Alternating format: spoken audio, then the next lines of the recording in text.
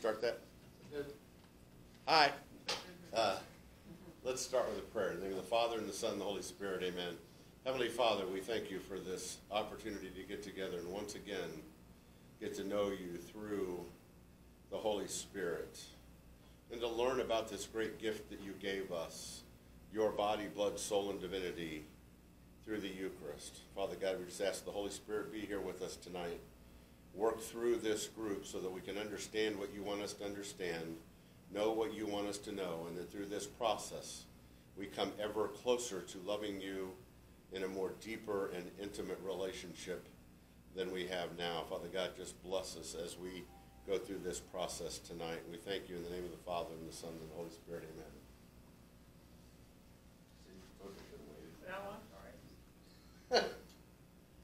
All right, well, we'll get started here anyway. To understand the Eucharist, this is the source and summit of our Catholic faith. If you don't get this, a lot of other stuff is not going to come together. This is the core of what we believe as Catholics. Come on in. How you doing? Good. Pull up a chair. Dan? You're coming in, you're going to check us out for next year, huh? Wonderful. This is Dan. Thanks for coming. Welcome, Dan. You don't have your Bible with you, do you? No, I don't have my Bible. We can grab one to share. Look, see? There we go. Ron comes to the rescue. Ron brings He drinks. does. Ron everything. All There you right. go. So, as I said, this is the source and summit of our Catholic faith. We have to understand the Eucharist because everything else flows out of it. It is a sacrament. So what we're going to do tonight is build the case for why we believe that when we go to communion, when we receive the Eucharist, we are receiving the body, blood, soul, and divinity of our Lord Jesus Christ. Come on in. See, I told you we should have waited. Nobody wants to listen to me. Al, I'm always running late. That's all That's all right. right, he said 6:30 to begin with. That's right, I did. Okay. What would you like to see? Oh, Excuse me. 10 minutes. Okay. Perfect. So now we have two people that were here that day. Yes. Good. Okay. So a lot of people think that's kind of strange. We actually believe that that piece of bread and that wine is the body and blood of our Lord and Savior Jesus Christ, that it's really, truly his flesh and his blood. Why would we believe that? That's a little goofy, wouldn't you say, Dan? Yeah. Okay. Let's build it out. First of all, interesting thing, this doesn't prove anything, doesn't necessarily mean anything at this point, but we're just going to start around the peripheral and we'll work into the middle. Does anybody know what the word Bethlehem means? You know, that's where Christ was born, Bethlehem. Go ahead. House of bread. House of bread. Bethlehem means house of bread. Does that prove anything? No. But it's a nice, you can use it on trivia night. Okay? All right. So let's start working through. Now, for those of you that have your catechisms, we're not going to go into it tonight, but the catechism versus paragraphs 1322 through 1410 are where you find what the church teaches us about the Eucharist. We're not going to read those tonight for the sake of time. Let's just get into the Bible, but now you know where to find them. Okay? Let's go all the way back in your Bible to Genesis chapter 14, verses 18 through 19.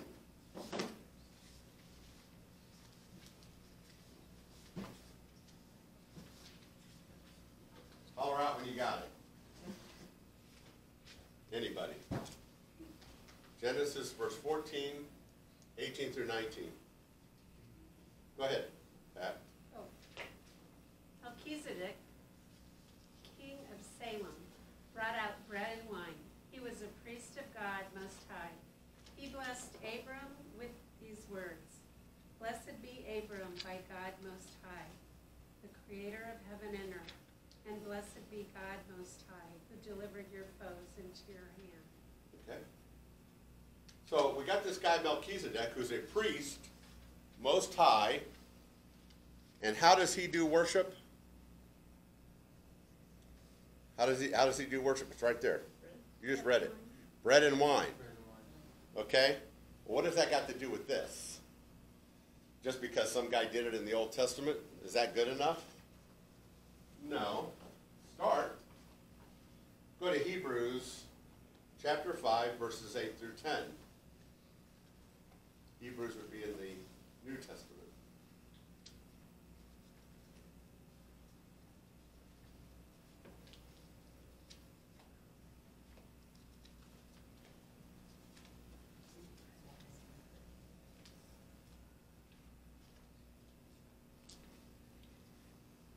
Who's got it? I'm thinking Charlotte does. Son though he was, he learned obedience from what he suffered. And when he was made perfect, he became the source of eternal salvation for all who obey him. Declared by God high priest according to the order of Melchizedek. Okay, if we look at that verse in context, who are we talking about now? Who's Hebrews talking about? What's that talking about? Jesus. So now we're starting to hear the Bible tell us that Jesus is a priest in the order of Melchizedek, right? And Melchizedek, we learned in Genesis, was a priest who did what? Okay, I'm just going to go back to that. Again, doesn't prove anything yet, but we're starting to see a pattern here, okay? Hebrews chapter 6, verses 19 through 20.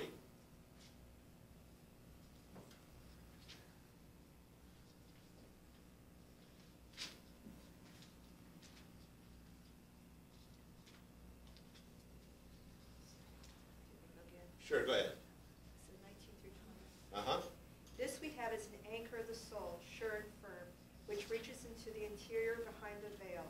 When Jesus has entered on our behalf as forerunner, becoming high priest forever according to the order of Melchizedek. Says it again.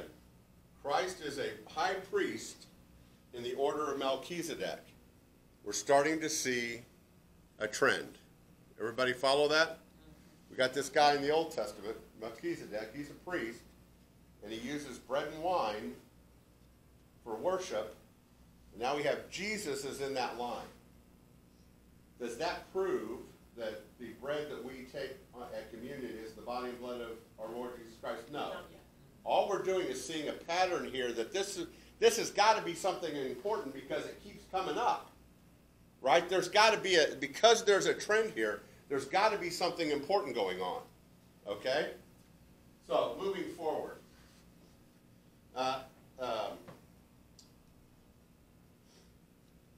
Psalm 110, let me just read it real quick. It just says, "The Lord has sworn and will not change his mind. You are a priest forever according to the order of Melchizedek." Okay, same thing. Matter of fact, sometimes, we've shown you a few videos with Father Mike Schmidt, the really upbeat young priest, right? You ever notice when he's talking, he wears a ring on this finger, looks like a wedding ring? Yeah. And on the inside it says, when he became a priest, he had it engraved in this ring, exactly this: "You are a priest forever, according to the order of Melchizedek." He's got it printed on there because he understood his calling, that once he became a priest, he will be a priest forever. Just, again, trivia. It doesn't mean anything for this, but I thought you'd like to know it. Yeah. Hebrews 7, chapter 7, verses 1 through 3. Charlotte. I'll go. Okay. Oh. This Melchizedek, king of Salem and priest of God Most High, and Abraham as he returned from his defeat of the kings, and blessed him. And Abraham apportioned to him a tenth of everything. His name first means righteous king, and he was also king of Salem, that is, king of peace. Without father, mother, or ancestry, without beginning of days or end of life, thus made to resemble the Son of God, he remains a priest forever. Okay. So I just wanted to reinforce, and I've got, well, what do you got there? We're not going to cover all these, but I've got 4 or 5 other verses that all make this same theme. There's Melchizedek. There's Jesus. Jesus is a priest in the line of Melchizedek forever. Bread and wine is the core of how they worship. Okay? Just laying a foundation here. Okay? Haven't proved anything yet. Just laying a foundation. So let's move on. What does this mean? Why would bread and wine be a big deal? We're going to find out in a minute that we talk about the sacrifice of the Mass. We talk about that Christ sacrificed on the cross. He died for our sins so that we would have eternal life, right? He is the sacrifice, correct? Now, in the Old Testament, what did they sacrifice in the Old Testament? A perfect lamb. Animals, right? Right, and animals. Right. When they sacrificed the animal, there was always something. They always sacrificed the animal on an altar by a priest. Is this sounding a little familiar? But there was always something on that altar when they sacrificed the animal. Let's see what it was. Exodus, Old Testament again. Exodus chapter 25, verse 30.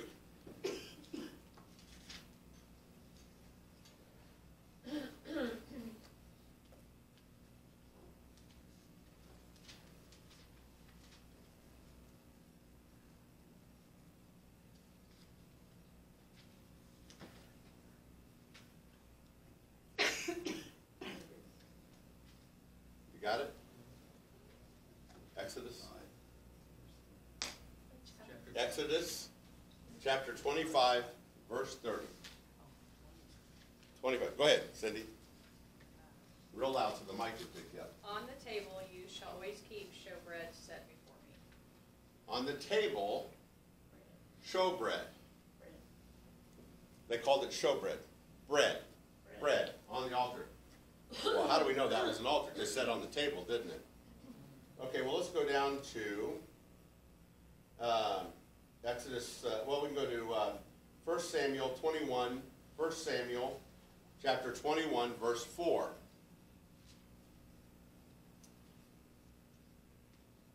This is going to get a lot less tedious here in a minute.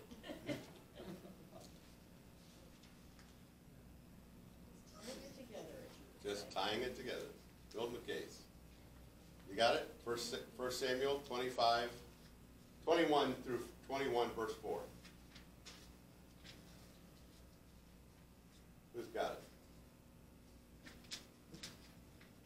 it? Go ahead. Read it out. You got it? Yeah. Verse 21, verse 4. Pardon me, chapter 21, verse 4. A long day.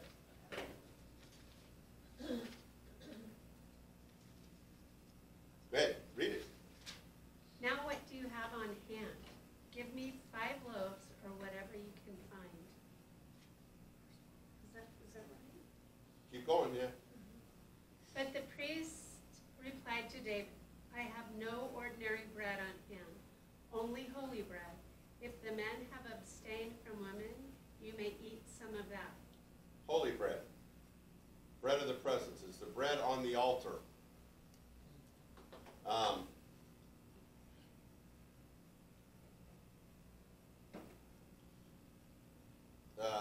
Let's just go to Leviticus. Oh, well, go ahead. Do you have the other one? Who's got Exodus 35 there? You can go ahead and read it if you got it. You don't have it? Okay. Leviticus chapter 24, verse 7 through 8.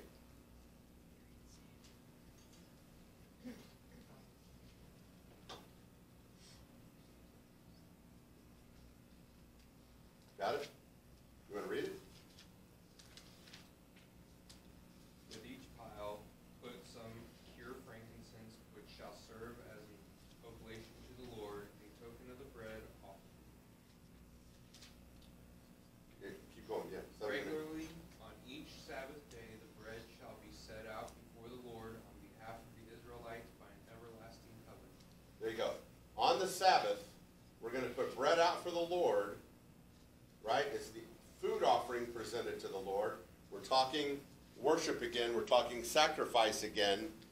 What I'm trying to say is that when they sacrificed an animal on the altar was always bread of the presence, right? Showbread, they called it.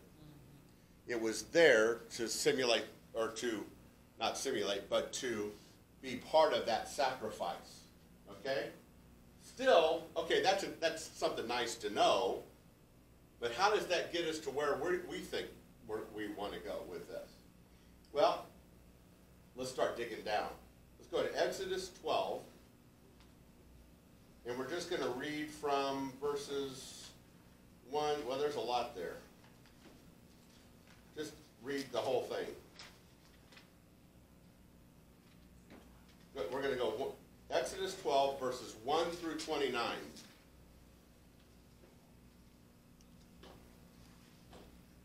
Whoever's got it. Exodus 12, you got it? Exodus 12, verses 1 through 29. Read it real loud so the mic can pick you up and we won't have to do this again. Okay.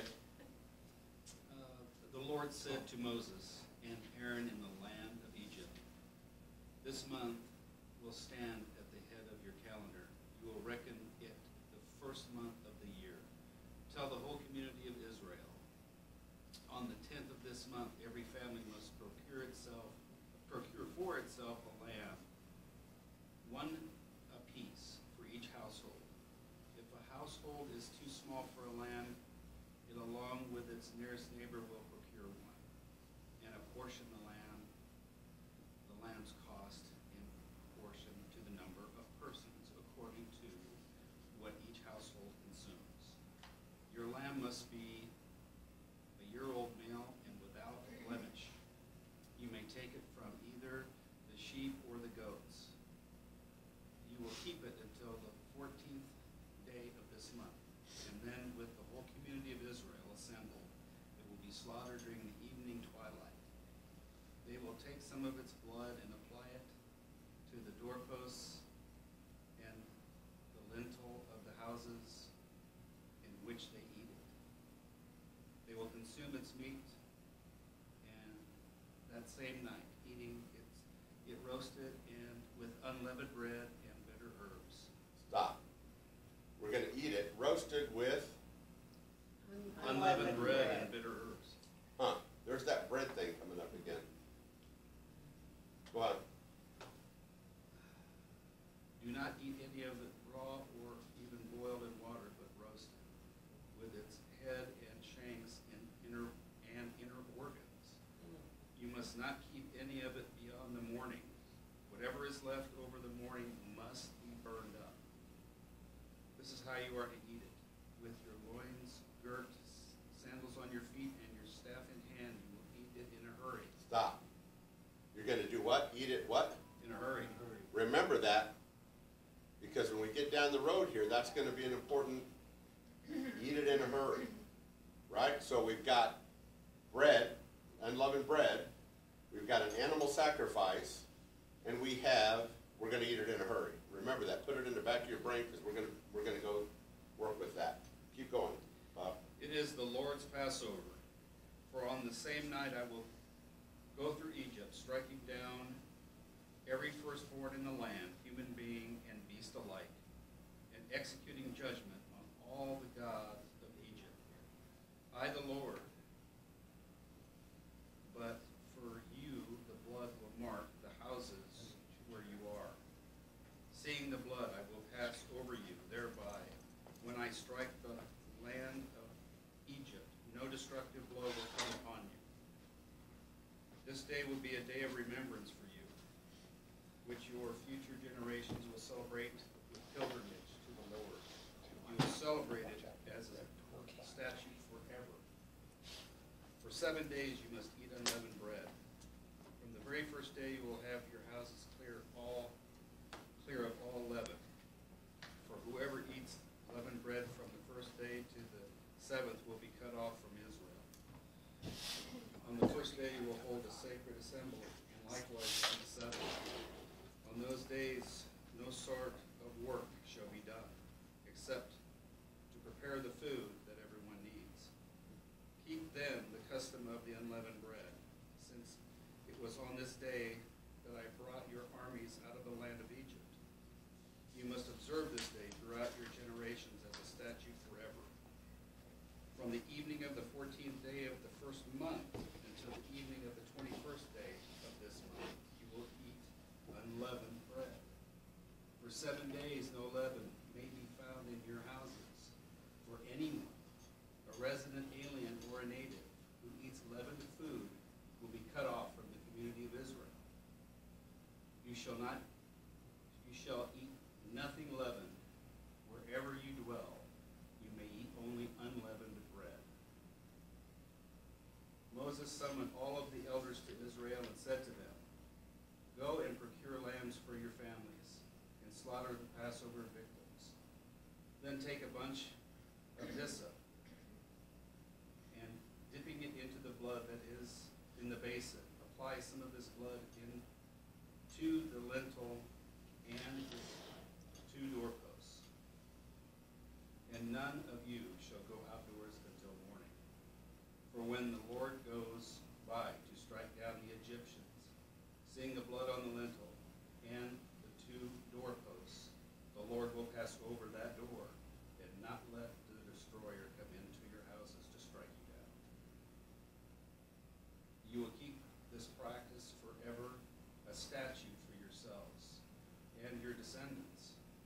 Thus, when you have entered the land which the Lord will give you as he promised, you must observe this rite. When your children ask you, what does this rite of yours mean? You will reply, it is the Passover sacrifice for the Lord, who passed over the houses of the Israelites in Egypt. When he struck down the Egyptians, he delivered our houses.